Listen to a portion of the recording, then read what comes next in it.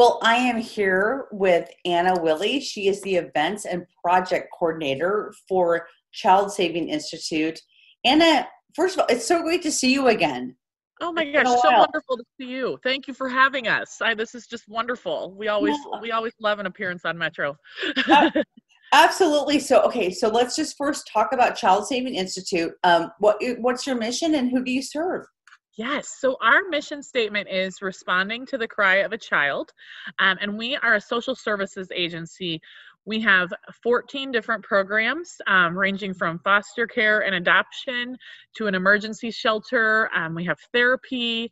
We have a child care on site. So we serve children and families from infancy to aging out of the foster care system, maybe age up to age 26, and then also help support those older parents as well. Yeah. Oh my gosh. Child Saving Institute does, gosh, so much great work in our community. So you have something, okay, Substitute Santa program, which I mean has been around for a while. But people right now are wanting to contribute back even more. So tell us about that program. Yes. So Substitute Santa has been around for years and years.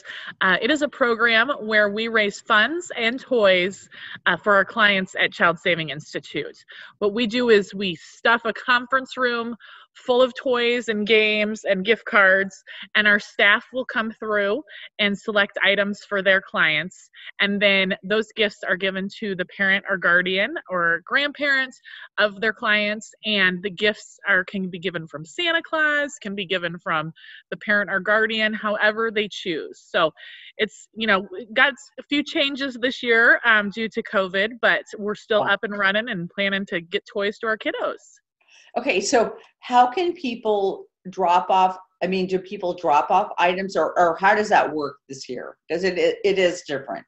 Yeah, that is a great question. So the program starts December 9th, runs through the 11th. We're, of course, taking donations earlier, but you're welcome to drop donations off at Child Saving Institute at 45th and Dodge between Okay. 9 and 3 p.m. On December 9th through the 11th. Someone should meet you at the door so you don't even have to come in the agency. And then another way we've created an Amazon wish list. So Yeah. people just go ahead and send their items to the agency, no contact, and it's sent right to us, and we get it sorted and put out so our staff can get it to the families. Okay. Okay. So again, I want to ask, so it's from anywhere from a baby to an adult? I mean, what we're Great giving? Great question. Yes. Yeah. Anywhere from an infant to an adult. So those teens and young adults, they usually love their gift cards because they're super hard to shop for. Yeah. So gift cards are always a great gift for them. Okay. But clothing items, makeup, cologne or perfume is great for the teens. And then infants and toddlers and young kids, anything from, infant toys to Paw Patrol, learning blocks, anything you can Yeah. think of, there's a kid that wants it. Oh my gosh, I love that. And so you kick off this program or this drive on December 9th? Correct. Yes. December 9th is kind of our kickoff day. We are we've been receiving toys actually throughout the month, which has been Okay. awesome. But December 9th is kind of our big kickoff where we'll have staff there ready to pick up your items out of your car, fill that room, and get it all Yeah. ready. Okay. And then it goes through what's the end date? December 11th is kind of our end date. So that 3-day period's our Okay. big push. Okay.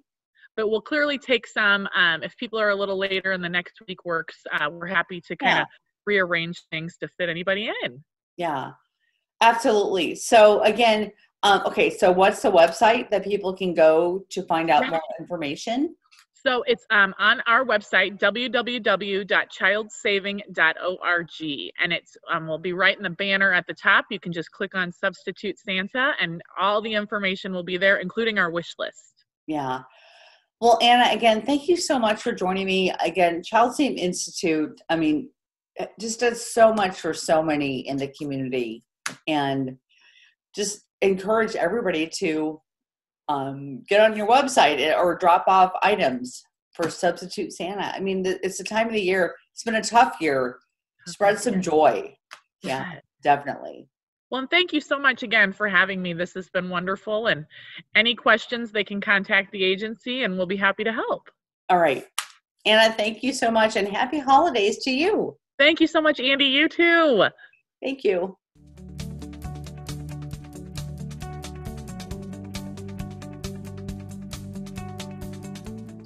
Well, I am here with Hillary Nather Dedish. Did I say that right? Yeah. Awesome. Hillary is a director of development for Joslyn Art Museum. I mean, one of like the wonderful museums we have in Omaha. Hillary, thank you so much for joining me today.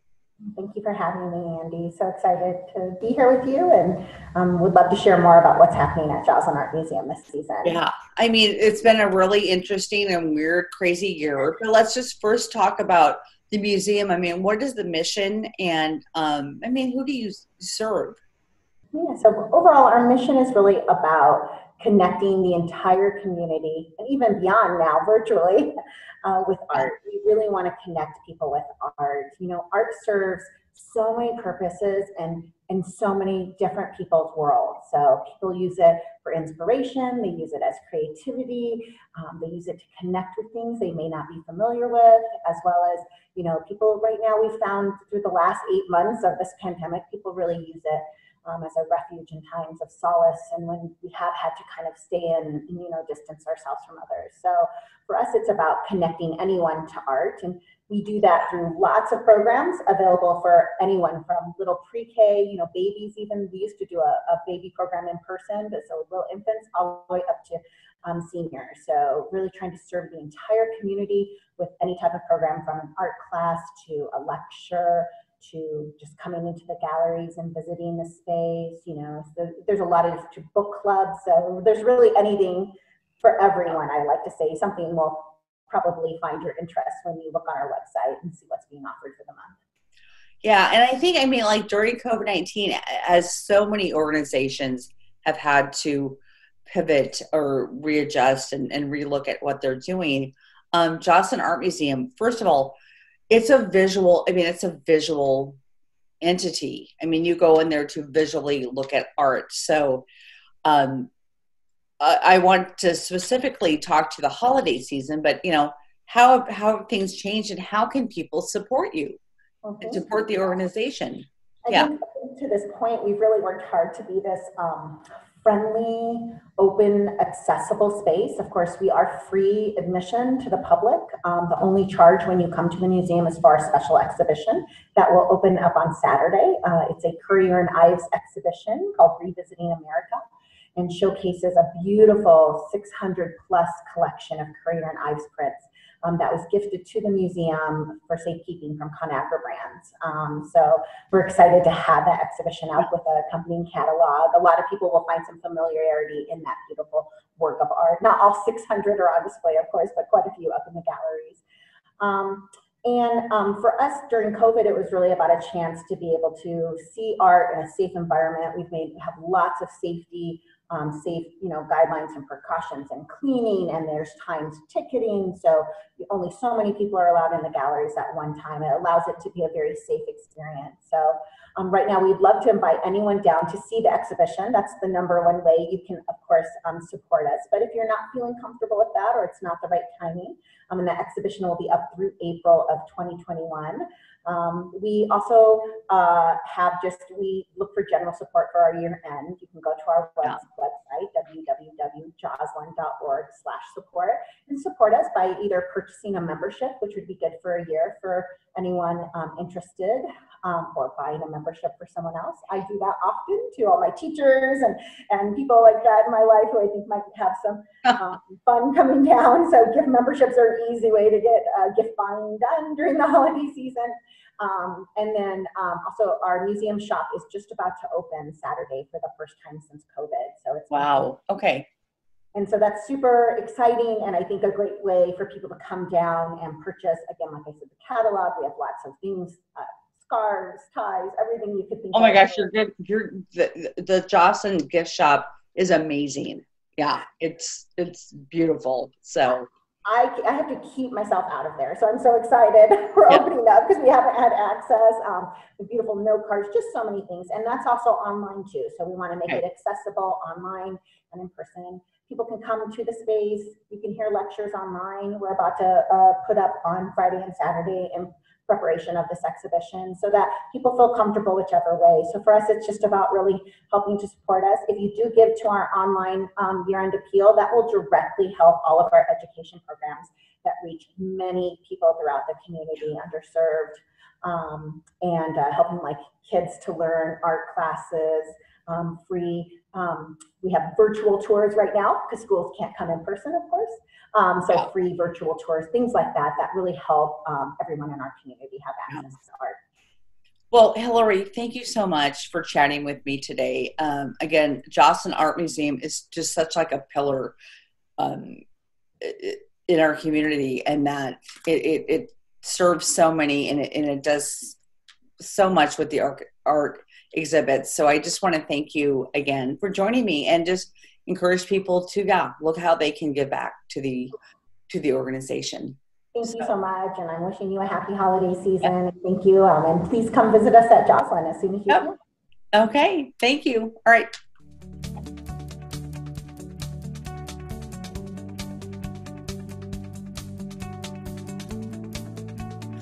Well, welcome everyone. I'm here with Jessica Brummer. She is the Director of Communications with the Durham Museum. Jessica, thank you so much for joining me today. Oh, thanks for having me. It's great to see you. Yeah, it's good to see you too. I mean, so many things are going on. It's been a crazy, wild ride for most of this year. The Durham Museum is just like, this important staple that everybody, in tradition that people show up to, and especially when we come into the holiday season, things are looking a little bit different. So first, let's just talk about the mission of the Durham Museum, and then we'll get into the holiday season. Sure. So as you said, we are Omaha's history museum, housed in the National Historic Landmark of Union Station in downtown. And it's just what you said. Our mission is to be here for the community, to preserve that cultural, vibrant history of our city, and be able to provide those experiences and tell those stories that give people a sense of place and help them create memories in their lives, for sure. Yeah. I mean, for me, you know, I'll just speak for me. I mean, coming down when you light the Christmas tree, I mean, also just with all the exhibits that you have down there, but we'll talk about this time of year, the holiday season, lighting the Christmas tree. Things are probably looking a little bit different for everybody.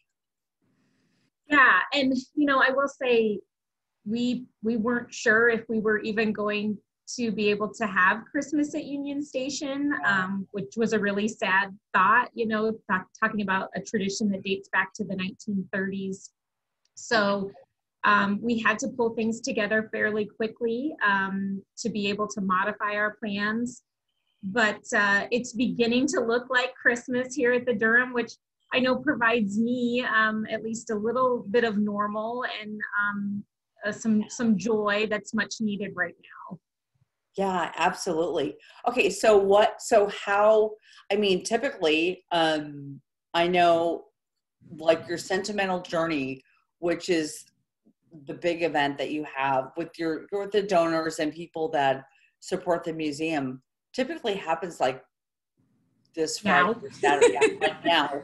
And then the Friday after Thanksgiving is when you light the Christmas tree to the public. So right. What can we expect with all that? Yeah, so everything's kind of changed. We are doing a little virtual celebration this Friday in lieu of Sentimental Journey. Okay. But our Christmas at Union Station season, really, the big change is that some of those large events where we used to, you know, have thousands of people here at the building, obviously are not safe to have right now. So our tree lighting ceremony, which you said has typically been the day after Thanksgiving, we are providing a virtual ceremony that's actually going to be Thanksgiving night this year. So at 7 p.m., you can tune into our website or Facebook page, and we're going to have a short program with holiday music and Santa, and we'll light the tree. So I think it'll be fun for people maybe sitting at home after Thanksgiving dinner to have that little kickoff to the holidays. But you'll still be able to come down and see the tree. We are still going to have Santa here. We have reimagined his space and created a new socially distanced experience there. So really, I think we'll be able to provide some of that holiday spirit that we have in the past. It might just look a little bit different than people are used to. Yeah. Okay. So how can we find out about what's happening at the museum? So where do we go? Website? So, durhammuseum.org is the place to go. And when you go right now, you'll see all of our kind of FAQs about visiting. So we are requiring visitors to make their reservation in advance so that we can control the amount of people in the building. So you can either do that on our website or call the museum to get your ticket in advance. And then there's information there about mask wearing and all of that good stuff that we want you to practice while you're here. But yeah, all of the events, all of the days, the times, all of our exhibits that are up right now are all listed there. So it makes it pretty easy to just plan out your day in advance. And you can book your ticket clear out through the end of December right now. So if you're making plans to do things, maybe while your kids are off school or looking for stuff to fill your time, definitely keep us in mind. Okay. Well, Jessica, again, it's so great to chat with you, and it's so good to see you. I know. I can't wait till we can see each other for real. I know. But I will make a point to get down to the museum just to have some of that holiday celebration that we all love. So that's right. It'll bring you a smile to your face. I know it will. For sure. All right. Jessica, thank you again. Thanks, Andy. Okay.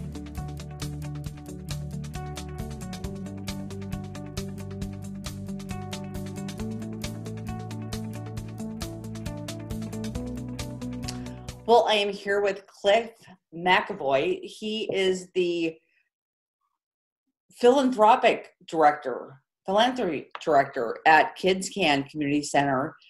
Cliff, thank you for joining me today. Yeah, thanks for inviting us. We really appreciate this opportunity. Yeah, Kids Can Community Center doing such important work. So just let's first start off and talk about what your mission is and who do you serve. Yeah, so our mission here at Kids Can Community Center is to educate, engage, and inspire children through early childhood care and out-of-school experiences. So what that means is we serve kids as young as 18 months to 5 years old in our early childhood education program. We also serve kids 5 years old to 13 years old in our out-of-school programs, which is at 5 different elementary schools across North and South Omaha. So a lot of stuff has changed since COVID. Yeah, for sure. Yeah, right now a lot of our out-of-school programming consists of helping some of our students with remote learning, as well as providing some full-day programming for some of our students on the alternate days that they're not in school. And we also have a remote learning program at Miller Park Pavilion right now. So, and the other thing I'd really like to mention is we serve a lot of families that are still working essential positions in our community, and they're on the front lines of this pandemic in Omaha. Yeah, I know this pandemic has it's turned everything upside down for so many people and organizations like yours. But as we get into the holiday season, and I know that is kind of a time of, people want to give back. And the question I have to you, how can we give back to your organization? And then I also want to talk about National Mentor Month, which is in January, which is, a lot of what you do. So, but Yeah. let's first talk about how can people contribute to you over the next 6 to 8 weeks? Yeah, great questions. And, in the past, we've typically had a really fun holiday program with our families. So we would invite parents into our center, and the kids would sing songs. We would share milk and cookies. We would have fun little activity stations like decorating ornaments, and a lot of times we'd have a Santa that would give every kid a gift, for the holidays. Fortunately, this year, because of COVID, we can't have that type of gathering. We can't have that program. But we would still like to provide every kid a gift when they go home for the holidays. So you can go to our website, kidscan.org, and click the big red donate button. And when you do that, you can put in the comments holiday assistance, and that's how we will know that your donation is either to assist some of our essential working families over the holidays or to help us continue to give a gift to every child this year. Okay, that's a great way to give back. Yeah, because again, you're having to follow different guidelines and whatnot. Yeah. But another thing that I know we wanted to just chat briefly about is that January is National Mentor Month, and a lot of what you do, you rely on mentors to help your kids. Yeah, so here at the center, we have a mentoring program, and it's accredited through Mentor Nebraska. So we have a drive right now to sign up as many mentors as we can for next year. Okay. So as you know, I think you might be feeling a little bit isolated or a lack of human connection or relationships right now. But if you sign up to be a mentor, you are basically becoming that caring adult for one of our students for an entire year.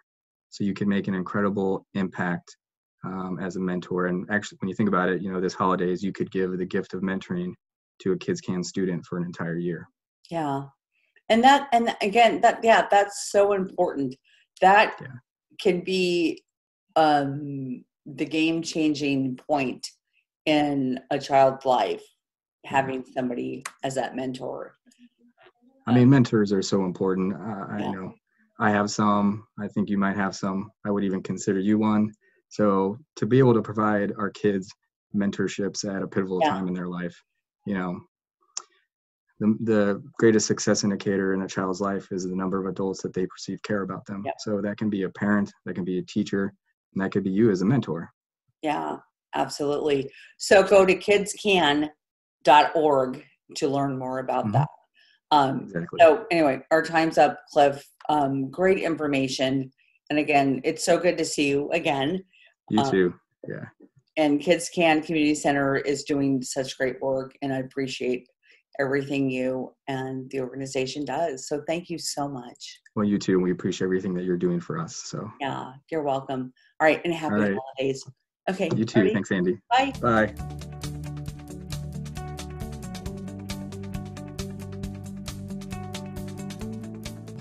Well, I am here with John C. Glenn, Vice President of Development for Madonna Rehabilitation Hospital. John, so good to see you again. Andy, it's always wonderful to see you. And as I said earlier, your flowers are spectacular. So it looks very festive for a wonderful holiday season coming up. Yeah, flowers make me happy. So, but let's talk about Madonna Rehabilitation Hospital and what is your mission and who do you serve? Good question. We get asked that a lot. Madonna truly is world-class rehabilitation. We serve patients who have traumatic brain injuries, who have spinal cord injuries, neurological disease, severe pulmonary conditions, stroke, and cancer, and trying to rehab those patients so they can rebuild their lives to go home, to be productive members of their house, their family, and the community. So basically, Madonna is where you go when you leave the acute care hospital, but you're not ready to go home because your body needs to continue to heal, but also to relearn everyday activities to get you home with your family. Yeah. Oh my gosh. such important, you just do such important work. As we look to the holiday season, and a lot of people are looking at how they can contribute, you do have a campaign this time of year called the St. Benedict Fund. So talk about that. You bet. It's a fund that's established at Madonna all year round, but it really comes important this time of year. It's a fund to help our patients who are in crisis navigate their life. And what I mean by that is our average patient stay is about 30.1 days. If you take the outpatient numbers away from that, people can be at Madonna for 3, 6, 9 months. So our patients end up with bills stacking up. Let's say they're the primary breadwinner at home, and OPPD and MUDs bills are stacking up, or their car payments due, or they need medical transportation that they can't afford because insurance doesn't cover it. That's what this fund is all about, is to help our patients worry about rehabbing and getting their bodies well, and not worrying about those stressors in life that are pushing them in a negative way. We want it to be a positive experience. We want to try to help out where we can. Okay, so how can people contribute to this fund? It's pretty doggone easy these days with the internet.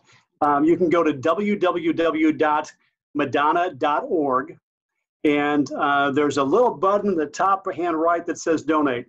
It makes it pretty doggone easy to help us, and it's a fund that last year, I believe, well over 430 patients utilized to help them with crises that happen in the middle of their stay here. Yeah. Excuse me. And then tell me again, because I know you just said this, but how long is the typical stay at the hospital? The typical stay is 30.1 days. Okay. And the patients that come to Madonna come right from the acute care hospital. Yeah. The highest percentage are coming right from the ICU unit. So we're serving patients that are still medically compromised, but they need to start that rehab because their bodies have like we all do, have a built-in timer. When you have an injury that involves nerves, that involves muscles, there's a body clock, and you have to start rehabbing as soon as you possibly can. So our patients are medically complex, but we have to start rehab. Even though they may have internal organ damage, they still need to do rehab to work those muscles, those nerves, those synapses so they fire. Yeah. Wow. I mean, yeah, again, so important. What you do, your organization does is so important for so many people. And it doesn't just impact the patient, which is the important person, but it impacts their families and everything that kind of ripples out beyond that. So when I first started at Madonna, my mama had polio back in '52, and that kind of really affected our family a great deal. We surrounded our days and nights around my mom, trying to make sure she could have a productive and enjoyable life. yeah. And what I learned at Madonna is that it isn't just the patient that is traumatized, it's the family. And it takes a team or a village to help people get better. And that trauma extends not just from the patient itself, him or herself, but to the family members as well. And the St. Benedict Fund really is there to help the family not worry about, does little Jimmy need new shoes? Let's concentrate on getting little Jimmy to walk, and we'll take care of the shoes. Yeah, absolutely. Absolutely. John, thank you so much. It's so great to see you again. And thank you for spreading the message about what Madonna Rehabilitation Hospitals do. And I just appreciate everything that you're doing and encourage community to contribute. Yeah. I want to thank you, Andy, for this opportunity to talk to so many people, for your help. And I want to wish everybody out there happy holidays and Merry Christmas from everybody at Madonna. Yep, absolutely. Same to you, John. Thank you. Thank you. Bye-bye.